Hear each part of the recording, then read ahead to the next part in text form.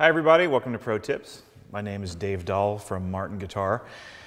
Today we're going to talk about something pretty cool. I've talked before about bracing patterns, specifically scallop bracing versus non-scallop bracing, and sort of tonality, what that can do, how you can sort of shape the sound of a guitar with braces. To take that a step further, one thing that comes up a lot is, which bracing pattern is better? I don't like to talk in terms of better versus something else. Everything obviously is up to the individual which one sounds better, right? But one of our district sales managers actually had a really good idea to talk about this. And his idea was, what if we take the same build of a guitar, so for example, mahogany dreadnought, and we just change one thing on that guitar and compare them. And what he decided to change on these is the area, or the location rather, of the bracing. So you may have heard of forward shifted bracing versus standard shifted bracing versus rear shifted bracing, and how it affects how the guitar sounds.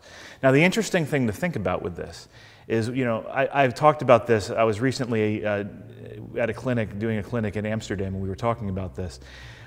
We're in an interesting kind of part of our history because we have this, what we like to call a tone thread in all of our guitars. And the guitars all kind of have this sound that we've created over, the course of almost 200 years of guitar building.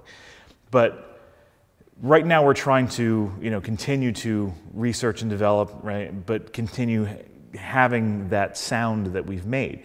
But, a century ago, they weren't really concerned with the sound so much. As the guitar was developing, as music was developing, the guitar needed to develop along with it. A lot of the changes that we've made over the years were really due to just, now we need heavier strings. So for example, in the 1930s, forward shifting the braces was the standard location for these braces then.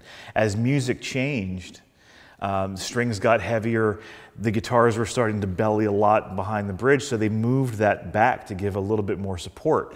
And it changed the sound a little bit, but they were happy with the sound of it, but happier still with how the structural integrity of the guitar, it stabilized itself. So, you can see those changes over time a lot of different ways. The adjustable truss rod, neck shapes, how it changed, stability, all of those kinds of things. But today we're just talking about sound, and interestingly enough, how that affects the sound. If you're looking at a guitar and deciding whether you want to have a guitar with forward shifted bracing, our standard location for the bracing, or even rear shifted bracing. So I brought a few of these guitars with me. So first, for argument's sake, again, these are all going to be, call them D18 style. So mahogany back and sides, spruce top. This specific example that I have right now is our standard bracing, right? So we'll call it in the middle for argument's sake. So I'm just going to play a little bit of each instrument, and you can kind of get your own ears around what you hear, and I'll kind of try to describe what it is that these things are doing. So.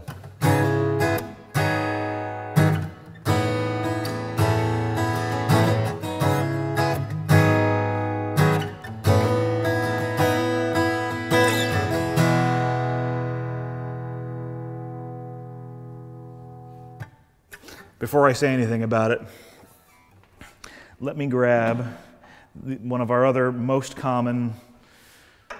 This is, looks like I just pulled the same guitar up, right? So again, mahogany back and side, spruce top. This has forward shifted bracing. So I'll play the exact same thing.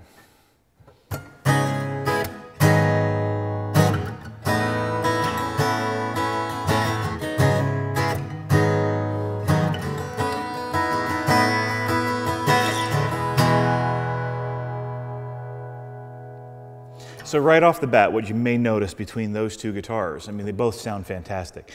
The forward shifting is going to give you a little bit more of a boomy bass sound, right? I don't want to say louder, but it definitely makes that harmonic and that tonality a little bit more present over the course of the entire range of strings. But especially on that low E string, you'll definitely hear that boom a little bit. Now, in complete contrast, we've talked about forward shifting and our standard shifting. This is sort of the uncommon one of the bunch, But I'll tell you right off the bat, it's my personal favorite. Doesn't mean that the other two are bad in any way, just completely different. This works a whole lot better, I've found, for my playing style. So again, gonna play the same thing, see if you hear a difference.